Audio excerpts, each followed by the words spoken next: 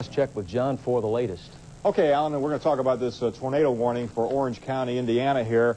This box right here, this is Orange County, and you can see the flashing area. And tell you what, let me step back to the Weather Center. I'm going to zoom in on this area real quick here because our viewers up in Orange County, we want to let you know exactly what's going on.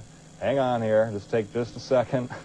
The warning, by the way, in effect until 6 o'clock Eastern Daylight Time or 5 o'clock Eastern Standard Time. I'm getting over to the Paola area here because we do want to zoom in right on this county. Note the flashing yellow indicating strong, possibly damaging winds, and actually it's a big batch of winds moving in.